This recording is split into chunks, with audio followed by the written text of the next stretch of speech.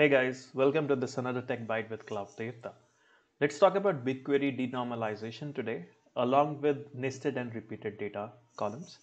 So originally, when we create a table in spreadsheet or Excel, you will see that mostly we try to optimize it by avoiding the repetition and making it more visually organized and good looking by merging the fields together. So if you see this example where we have this table representing the students enrollment for a course, Edward has taken multiple courses like Google Cloud Architect, DevOps, Terraform.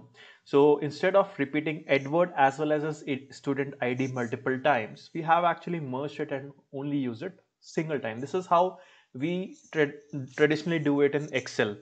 But when you talk about the transactional databases like SQL, we have to normalize the data and make it to be able to use it. Otherwise, SQL does not understand this, or this is something which is not supported in SQL.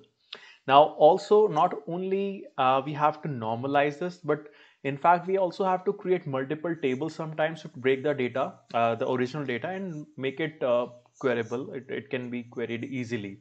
So if you see this example, we have broken down the data into two tables. One table is for just the enrollment, which talks about which student ID got enrolled on which date. So here we have two columns, date and student ID. And student ID being one of a sort of primary key, there is another table that we can create and talk about the student ID mapping to the course name and the progress being done.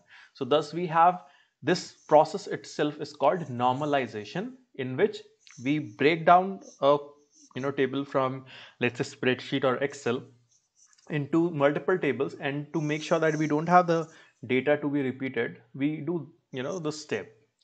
Now let's talk about denormalization. Now denormalization is of course the strategy of joining the table. So in the above example I show you two tables, so it actually joins those two tables together. And of course when we talk about joining, there would be duplicate data for sure.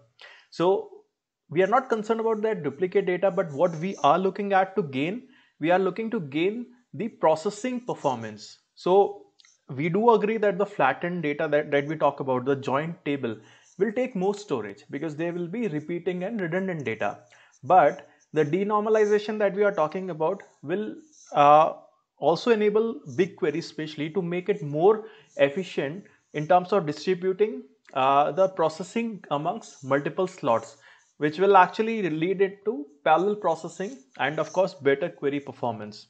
So the denormalization is the way any data that you would like to actually load into BigQuery, you would always like to denormalize it, that is join. Now the only issue with this is, if you have multiple tables and the table size is large, then joining the tables might actually be a very difficult or a complex task.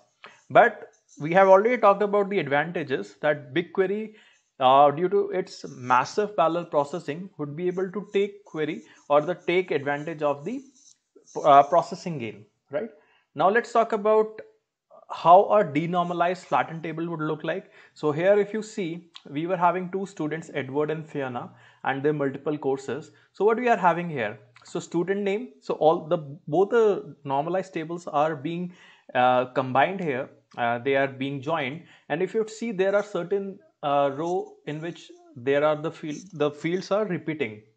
So Fiona, I can see, is repeated 3 times. Similarly, Edward is repeated 3 times.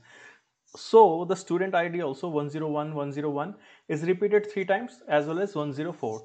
So these are the repeating records. But what it gives you, a single table where the query can be done in a faster way. There would be a better performance.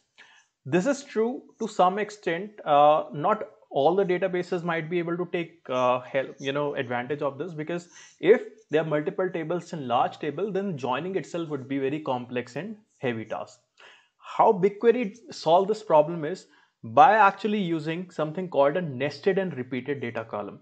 So here, unlike SQL, BigQuery supports something called a nested and repeated data. So here if you see this column, student ID, we have been able to merge it like a merge operation, though merge is not the correct word, but the repeated data, that is 101, is actually taken one time, and then there is a nesting. So nesting for the further column. Similarly, here also we see that repeated data is taken one time, and then there is a further nesting to allow a very comprehensive way of doing this. So if I repeat, if you have multiple tables and for a data, then joining is costly. It would be comprehensive and costly. But if you go for a single table, then data is repeated and storage cost is high. So there is a trade-off that you have to see while designing the schema. But with BigQuery, you are able to take that advantage of nested and repeated data, which gives you, still you are able to take an advantage of denormalization. So in general, you will do need normalization of data, especially if you are doing SQL. But for BigQuery cases, denormalization along with nested and repeated data actually makes a lot of sense.